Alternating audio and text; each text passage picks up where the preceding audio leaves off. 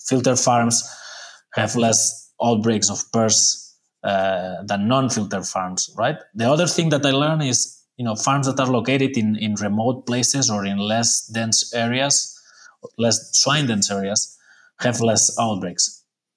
So I think these two things are facts, are not longer theories, are facts. So there's some sort of component. I don't know if air transmission is the way here, or I don't know if any other factor. But I would say that, area spread is a thing.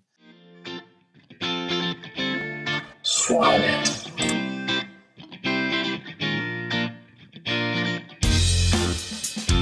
Hello, and welcome to our latest edition of Swine podcast. I'm 𝗟𝗽𝗃𝗃𝗀𝗃, your host, and today we have a special guest, Dr. 𝗟𝗶𝘀𝗃 𝗼𝗀𝗃. Dr. 𝗼𝗀𝗃, welcome to our podcast today. Well, hello, Jerry, and thank you for the invitation of participating in this podcast, because it is very well known, and I think you're doing a great job, like doing diffusion of work and research that has been doing around the world. Very good. Well, let's before we get started, maybe listeners tell us a little bit. I know you've been a researcher, a swine vet, epidemiologist, and so maybe just take a few minutes to tell us a little bit about yourself.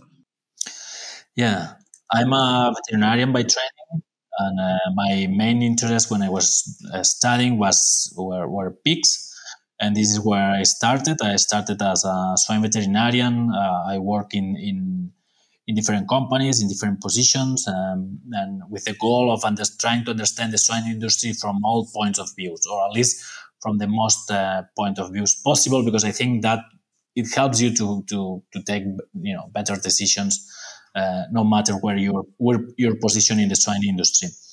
So being that I work in those companies, and in those companies my work was I was dealing with clinical trials, and that triggered my interest in learning more about science and how to make better decisions, at least in selecting the products that you're using in the farm. But that I further developed that into a PhD.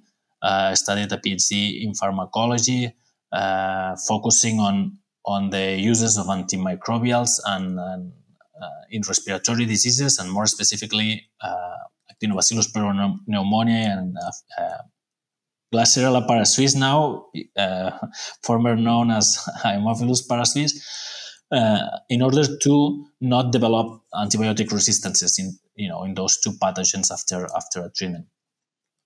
After I completed my PhD, and I was working at the same time that I was doing my PhD in the slaughterhouse as a meat inspector.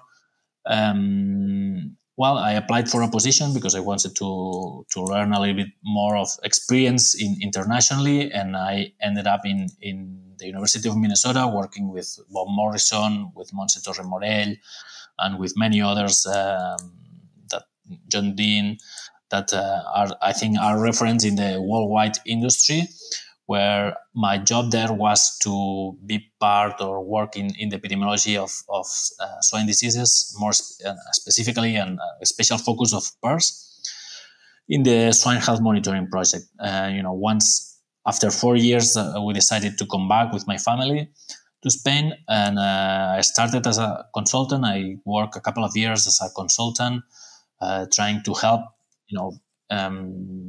the industry or companies around the swine industry to extract more value of their information or their data.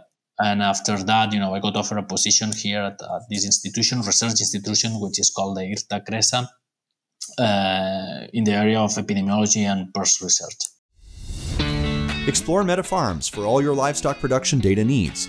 Experience our integrated software platform offering complete operational visibility from breed to market. Utilize customizable dashboards for data analysis and benchmarking. MetaFarms mobile apps enable offline access, maximizing efficiency and enhancing profitability. Visit us today at MetaFarms. Very good. I mean, it seems as we look today at the industry across the globe, health is a big challenge, and I'm always interested to talk to someone that's got insights, to diseases, because that, obviously that's our biggest challenge. If we got good health, we generally got a good chance of having good performance. But if we have poor health, it doesn't matter how good our husbandry or our skills are, we're going to suffer, and we're not going to have good performance. So you've studied, it's been your focus, diseases. You looked at specific diseases, PRRS. I know ASF. I guess let's take PRRS. That's probably cost our industry north of $650 million a year. What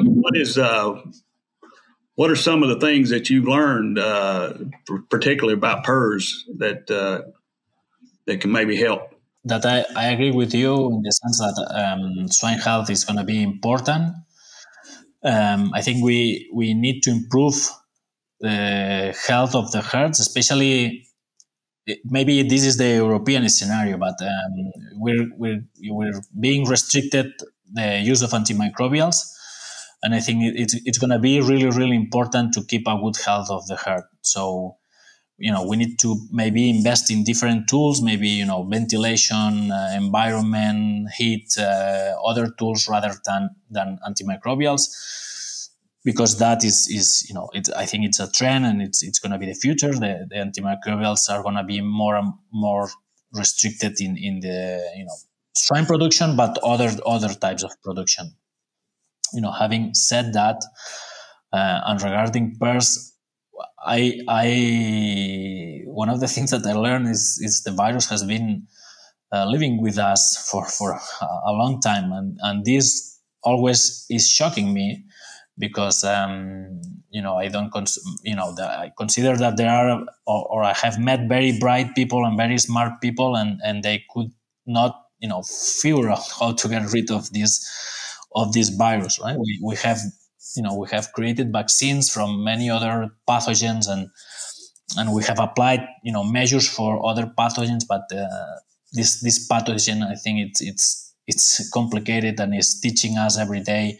That we might have, a lack of biosecurity, that we have not controlled this, and we have to be, constantly reviewing our biosecurity. We have to, be always aware that this virus can enter our farm. And I think this is one of the things that I learned from this pathogen. That it's always keeping you on your toes. Regarding biosecurity. 100% agree. That's an area, and that's a good topic. I want to spend a few minutes there getting your take on biosecurity, and maybe what are the things that we're missing in our plans, and maybe what are some of the things that we focus on that maybe is not really mitigating that risk, and maybe some things that we should be focusing more on. You talk a few minutes just about biosecurity in general. Well, in general, I think it's better to have a good biosecurity, and we need, let's start with the basics. You need a fence, and especially in Europe because of wildlife. But then more specifically, you need a changing room where shower in, shower out. All the classics. I don't want to repeat myself. I think all the listeners here know what a good biosecurity is. But again, to me, what is surprising is even though with farms with this, high level biosecurity, the virus makes its way to the pigs, right? Sometimes you think that this virus, it's some sort of smart being waiting outside of the farm, trying to find, where your weakness is. And I don't think that we're fully understanding how this virus moves sometimes and enters the farm. One of the things that data from the swine health monitoring program showed us is, I think you cannot question that that filter farms have are a good potential.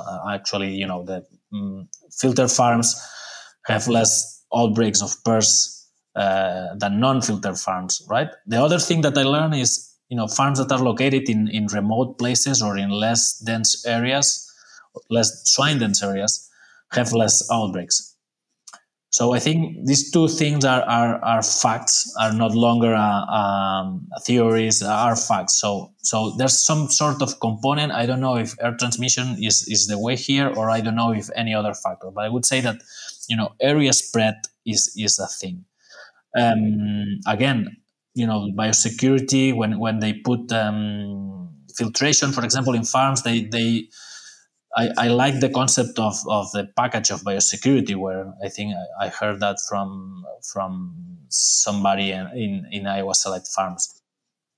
And I like that concept, because you invest in many other things, not only in filtration. You invest in making sure that everybody enters and goes out in the same way.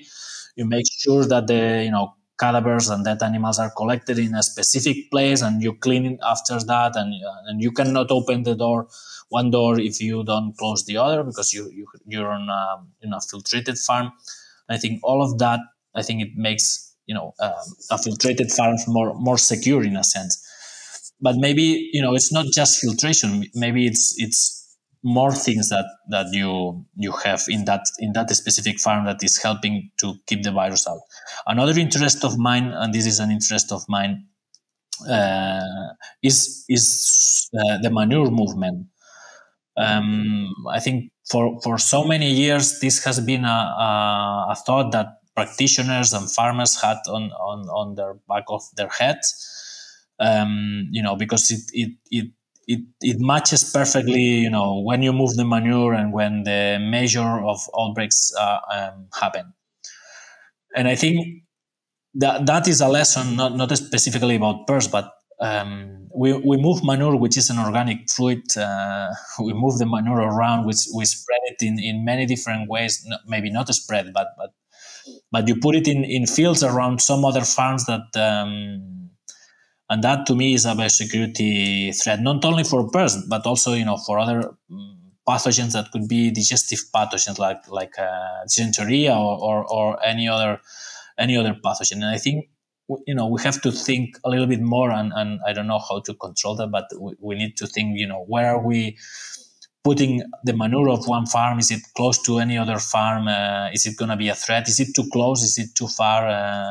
Right? And then, we have all these tractors and trailers moving around, and the roads sometimes are dirty, and other tractors and trucks from other farms are just driving the same roads. So in overall, I would say, the things that I learned from PRRS is that area spread is important. I don't know which factor is going to be, the most important of that. And then the second is manure is I think sometimes overlooked. We're not looking in the way that we should be looking at the movement of an organic matter.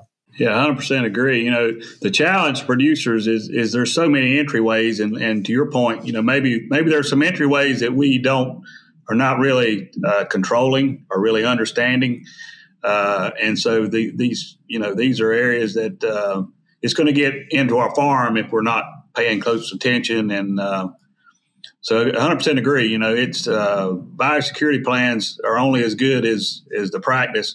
And, a good point you made there. I think here in the U.S., we've seen farming more concentrated in areas, kind of what you mentioned in Spain. And so you're only as clean as your neighbor, and if you're close to an outbreak,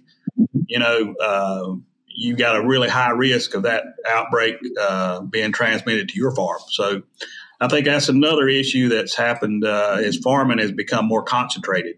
You don't have the luxury of space, between farms, and they're just so close. So that's a good point. I don't know how much we can control that, and it seems like that's probably going to get worse as we go forward.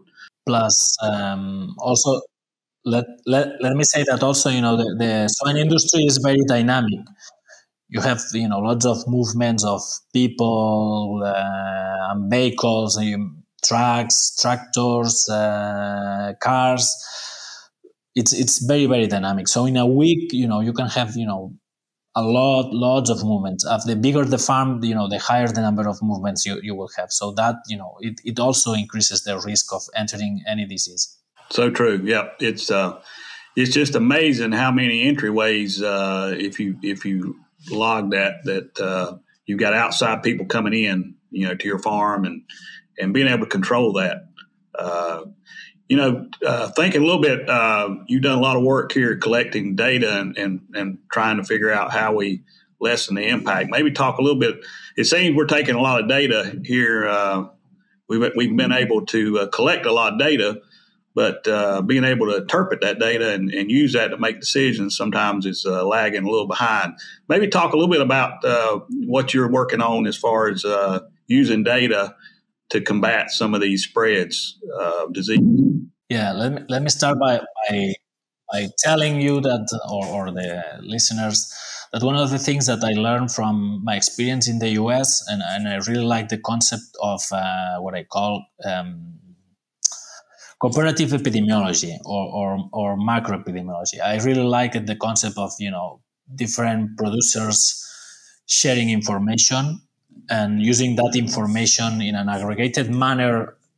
When you report it, but behind the scenes you can see, using confidentiality, of course, and protecting the information, but aggregating the data in a way that you can see patterns and you can see things and you can learn, how a disease is moving. And I think this is an example of, Swine Health Monitoring Project. We were doing that, and it's continually doing that by monitoring specific diseases, and it is learning, how the diseases act. Other initiatives in the US, I think, are doing that. For example, the 𝗪𝗪 in the Iowa State University. I think those initiatives are great. In Spain, regarding PRRS, there are certain initiatives done here by producers, collecting sequences, for example, and also learning that. But for example, in the department of the 𝗪𝗪𝗃 where we work, we try to provide the regional government with better tools, to try to respond fast against any threat. Regarding ASF, I'm thinking ASF mostly because this is the closer threat that we have here, and it's gonna be our biggest threat. So regarding, there's a number of data that is being collected every day. For example, movement of animals. In Europe, it's mandatory that the movement of animals, because of traceability, has to be collected. And this is centralized by the authorities. And right now, we have developed different tools in order to respond that. One of the tools is a 𝗪𝗪𝗪. It's an outbreak situation that would be used in outbreaks, which is we create the maps and we create the radius for the administration to act against if there's an outbreak, and then we create the maps and we distribute the field sheets of sample size and everything based on the information that we have of the census of the farm or the capacity of the farm. And also we make the connection links between movement of animals in that specific area. Where do they came from, or where do they go? So I think it's very easy. This has changed in the last 20 years. In the face, when you were facing an outbreak of any reportable disease, I think in the past you used to do maps in a room with a table and trace the circumferences with these tools that make circles. And but right now you can do that very automatically, and I think we are able to create those or that information in less than in seconds that can be distributed with email to all the people that is part of the swine industry. Then we have created a risk analysis tool for ASF where based on all this information it can tell where, if you had to look for an outbreak today, where you should start.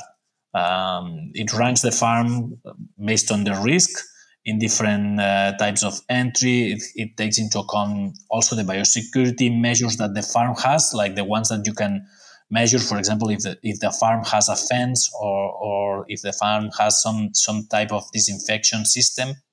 if the farm has a changing room. So based on that, these are mitigating effects. So we can provide like a risk number, and then decide if we go to this farm to sample the farm. And lastly, we're currently working in trying to develop a syndromic surveillance using rendering, the rendering information that we have from the rendering companies to see, if there's a spike in mortality especially in the farms that are importing pigs from the rest of Europe, because that obviously is one of the threats that we might have, even though they are well tested in the source and also when they arrive here in Spain. So this is the way that at least we're trying to collect that information that is already being resisted by the administration and try to extract more value out of it in order to help the swine industry. Yeah, I mean it's the quicker you can isolate or identify, and that seems this model is kind of unique. It's a predictor, so you're trying to basically predict, where an outbreak could happen, or where it's already starting to you're starting to develop, so that you can quickly put some things in place. Okay, so you've got a data, and you're trying to predict where an outbreak is happening currently or is about to happen. What is the next steps that you do to keep that outbreak? What do you get the word out to producers, or what are some things you put in place? So, I mean, it's not up to me, because that there's a legislation, and the administration is the responsible of that, and I think they have contingency plans. Our mission here is to provide the tools and the information for the administration to take the right decisions and a quick decision. Further than that, I would say that that they should communicate with the veterinarians and everybody involved in that outbreak, because I think it's communication. It's the best way that you can prevent that disease. If we're talking for ASF, for example, to spread out. And I think we have learned. The poultry industry is a little bit different, right? But we had an influenza outbreak last year here in one turkey farm, and I think in the way that the administration and the producers manage that outbreak, that specific outbreak, I think it should be the example that that we should use in the swine industry. I think they manage it very, very, very quickly. In less than 1 week, they had everything under control. And I think they quickly detected, they quickly reported it, they quickly put in place all the measures, culling and also testing and restriction of movements and everything. And in 28 days, because I think it's a period that you need to wait until everything is resolved. But the situation was resolved very quickly, and just one farm was infected. And I think that's a good point. 100% agree. It's communication. I think I'm hearing communication is probably the key. And I think we do lag behind the poultry industry. And they seem to be more able to communicate, get the word out, and deal with it, and isolate, and so they prevent spreads. So I think producers, our swine industry, we're a little hesitant sometimes to maybe talk about or admit that we've got a problem, and so that's an area where definitely we need some work on here in the United States. The non-reportable diseases, people are hesitant to talk about it. And before you know it, a truck driver, he drives down the road, he's infecting other farms, and before you know it, it's just the spread is you can't contain it. So I think that's a good point. I agree. I think farmers and producers should share more, at least communicate more, because I think it's still a stigma having some sort of disease. right? If you have some neighbors that they are also swine producers, I think it's some stigma to say, I have this disease or the other disease. But I think it's quite normal. We're working in this industry, and what I think we need to understand that everybody could have any type of disease, because we are all under this industry. I mean, you can get infected by any of those pathogens. So it's not something specifically from one farm, and especially with globalization and with movement of animals, and everybody can get infected. So I guess we're saying it's biosecurity. Then we got communication. We got to do a better job of communicating and getting the word out and sharing. When we have issues and then we're able to make a map, and be able to get the word out and maybe put in some measures. Just kind of shifting a little bit here, not quite, ASF, of course, we don't have here in the U.S., and it's not in Spain, but it's a very pertinent topic here, as we try to keep this disease out of our borders. What are some of the things that of this disease that has some challenges with it, that maybe more so than other diseases? Well, I think this is create a big fuss in all the countries that enters, because it stops automatically the import. And for example, for us being an exporter country, it would be very problematic. We have measures of bleeding animals that enter from other places. I think that's already a good measure. We still have, a country, which is France, between our closest outbreak. But I would say, there are certain things that you cannot control. For example, the movement of people, and I think this has been seen in the at least in the last outbreaks that happened in Italy, that initiated like the infection in Italy, in Germany as well, in Belgium and in Sweden. You cannot control people. You can try to educate, and you can put signs and posters and repeat the message, because I think it's very key that it's to keep repeating that.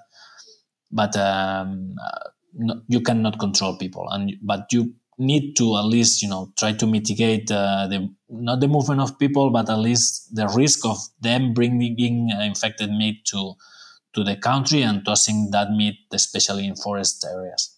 That's the worry. That a person could be in an infected country, could have get on an airplane, could have some pork product, show up somewhere, and I mean, it could be that easy.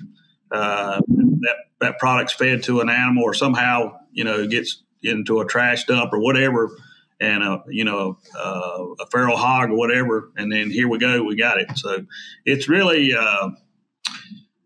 daunting to think about how that easily that could happen, and so it's. Do you think you see more? It seems like a lot of people, we've geared up, and things that we put in place are working. Here in the U.S., I know that the government's put in some good measures, and they seem to be working, or we're just really lucky. I don't know which is maybe it's a little of both. But what do you think is the biggest risk for entering? You said imports. You think it's going to be walked in? Imports, it's one of them, because we need Spain has a need from piglets from other places to raise here, so that we have imports of piglets coming here to be finished here.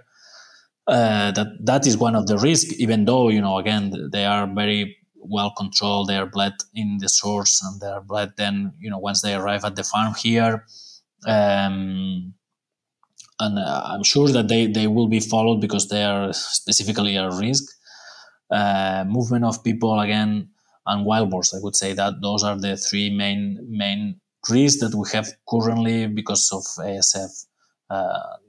And again, we are lucky as well, or we might be lucky because we have the Pyrenees, and that is could be as a natural barrier. Even though I think there's information that some wild boars can cross the Pyrenees, but at least it's not a plain that they can cross freely. They it's going to take time for them to cross that natural barrier.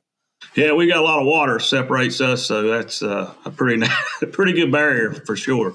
So, but your point about feral hogs, we seem to have more and more issues with feral hogs in our country. So, and they are very hard to control. It seems that population. Pigs are pretty smart.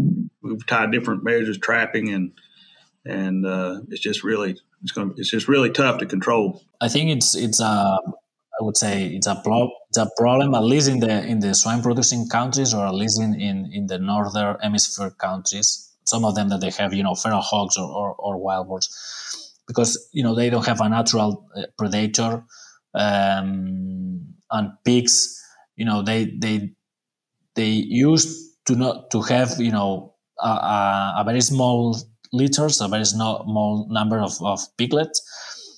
But because of the Vietnamese, at least in Spain, we have seen examples of people that had a Vietnamese pig, and they released in the nature, and it got crossbred with a wild boar, and now we can see that there's certain wild boars that they can have bigger litters, and this increases also the way that this population it grows and grows. And then also if you put that together with the fact that most of the people don't know this problematic, and they tend to feed this wild boar, I think it's easy for these pigs to find food, right? It's easy for these pigs to grow in numbers, and then if you put that together with the certain areas where they have forest and they have cover, I think that makes this a scenario where we can have areas with high density of wild boars. Right. So just thinking back when we were talking, people, it's hard to control people. That's definitely an entry route. But so what have people done to the biosecurity plans just for ASF? What are some of the changes? You mentioned maybe barriers, shoring up the farm. Here, in a sense, most of the farms will have a complete fence, because it's already mandatory to have a complete fence. It has been mandatory for a long time, and it can be some farms that they still don't have the complete fence, but I mean it's just a few. And then every time that they have an inspection, I think they had a visual inspection if the fence has holes or it's broken. But most of the farms here, I would say 90-something% of the farms have a fence that can be closed, and it is closed. So that prevents the wildlife from entering that farm, at least pigs. And the other thing that the swine industry does is repeat the message of workers do not bring any pork food or any pork inside of the farm. It might be allowed to eat it outside if you have separated offices. But it is recommended not to bring pork to the farm. Yeah. So people, and then having barriers. Where feral pigs don't have access into a farm, and then the people restricting what they bring into the farm, and as far as food. And with this disease, one of the things that can be seen that it behaves very differently than other diseases, for example, PRRS, and I think we're lucky about that. This virus does not transmit very well. And if you can prevent these two, if you can prevent wildlife to get any point near your pigs, and if you can prevent contaminated meat from entering the farm, I would say it's very easy to keep the disease out of the farm.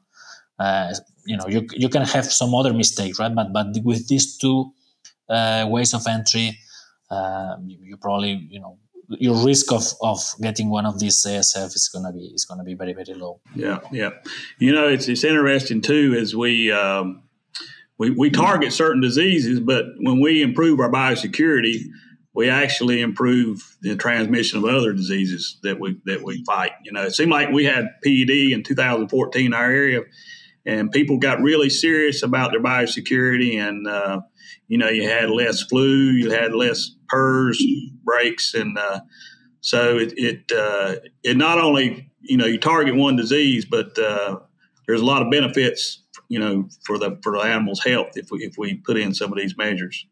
You think as we get ready and we're preventing ASF, and that you think people in general kind of we don't have anything happening, or we don't have any spread here in your country, that people kind of after a while they kind of fall back into their old ways and maybe aren't as serious about their biosecurity.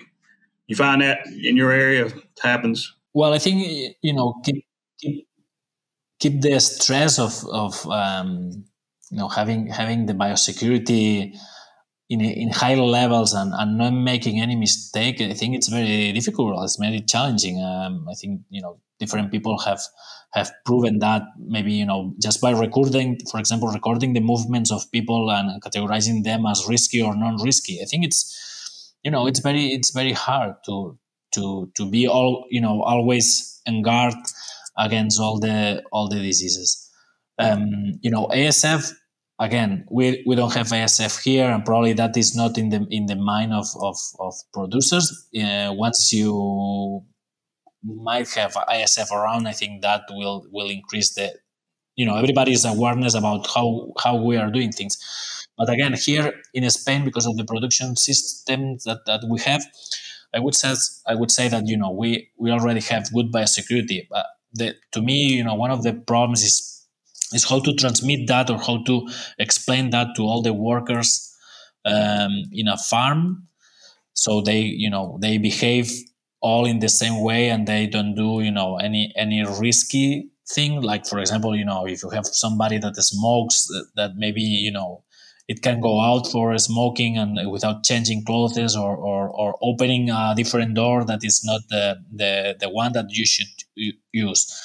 And I think that is the complicated thing, is like to make everybody aware that biosecurity is you have to keep it every day, you have to keep it every hour, you cannot relax in a sense, and you have to create the habits of doing certain things, and not falling back to old habits or to easy ways of doing that.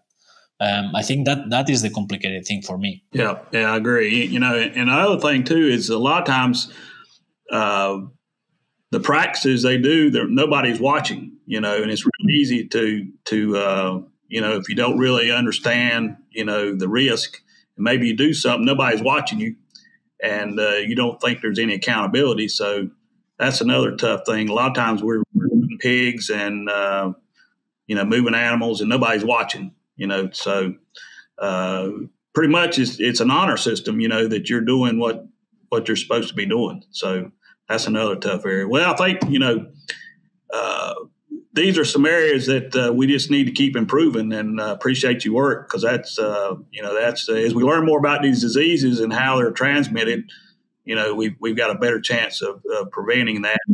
And that's good for the whole industry. If we can all share and good ideas and learn more about how these more about these diseases, then we can put in plans that we can maybe prevent that spread. We're not going to get away, probably eradicate these things, but at least we'll do a good job of keeping the incidences of breaks down. So no, and again, I think this ties back to the where we started the conversation, that if you have probably good biosecurity, and you have if the workers know how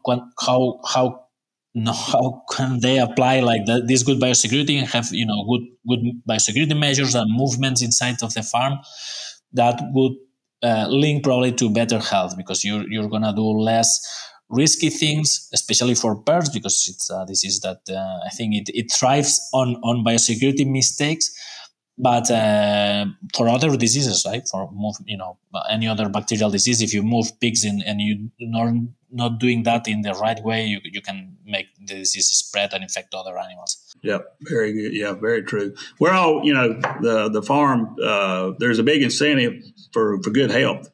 So if you don't have pigs, you don't have production. That farm financially is not very good. So there's a good incentive for us for everybody to take note of biosecurity and follow the practices.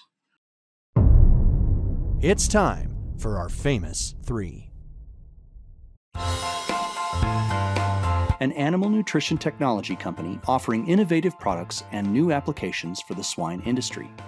The combination of 𝗍𝗶 enzymes, technical services, and nutrition expertise provides the industry with new opportunities to further improve production efficiencies. Fiber is receiving renewed interest due to its influence on the microbiome, and 𝗍𝗶 has brought together research experts to discuss the industry's knowledge of fiber functionality and to introduce a 𝗟𝗏biotic, targeted to improve fiber digestion. To request access, contact NAM at abvista.com. That's NAM at abvista.com. So very good. Well, we're at the end of probably our podcast here, but we always want to ask three questions to our guests. So I'm going to throw them at you. First one, what's your favorite swine resource? My favorite swine resource. I'm not going to be very original here, but I would say diseases of swine. Diseases of swine is a good resource. Is a great resource. And then my second would be PubMed. Probably not very applied, but I think sometimes that scientific thought. I always keep this thought that everything has been described. Maybe and there's lots of information that are in scientific publications, and maybe we don't have the time to read them or to make the connections between the different ideas, right? So I would say diseases of swine because it's a very digested way of getting the information. But then if I want to dip a little bit further, I would say PubMed. Right, very good. Next question: who was your most influential person on your career? Probably, if you had to name a person or persons. Sometimes it's I would say I have two. Mostly regarding swine industry. The first one was my PhD advisor, which is who is 𝗺𝗫𝗀𝗀𝗀𝗀, who is also a PhD, but also was a swine veterinarian or is a swine veterinarian, even though that he worked in the university, because I think he gave me a great opportunity of studying my PhD, and he was a great advisor, and we still we have a very good friendship. And the second person, I would say Bob Morrison. Bob Morrison, I worked with him just for a year, but we worked very, very close, and I really liked his style of communicating and making work that matters, and trying to find practical approaches to solve the problems that the swine industry has. I think those two, to me, are the people that I'm always thinking what would 𝗺𝗫𝗀𝗀𝗀𝗀 or Bob Morrison do to solve this situation. Very good, very good. Yeah, it's always that's a process that a lot of people underestimate, is just having the problem solving skills, and thinking through challenges that we have, and how we go through that thought process. Lastly, what would you say are some characteristics of successful people in the swine industry? I would guess that there's many characteristics, but first of all, I think you have to have interest, and you have to enjoy what you're doing. I think those two are the main ones. Probably the most important one is to enjoying what you're doing, and then if you're enjoying what you're doing, interest and all the questions will come back, will come to you.